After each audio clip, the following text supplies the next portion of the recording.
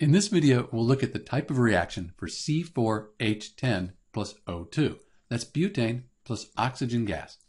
So when we look at the equation here, we see we have this C4H10, a carbon and a hydrogen. That's a hydrocarbon. So that gives us some information.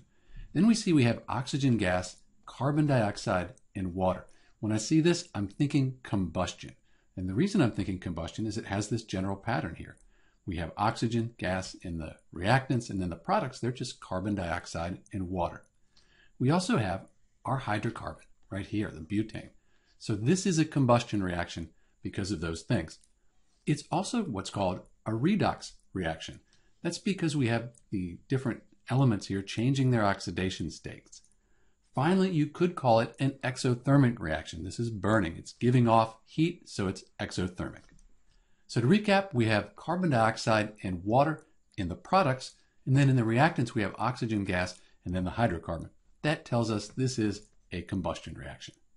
This is Dr. B with the type of reaction for C4H10 plus O2, butane plus oxygen gas. Thanks for watching.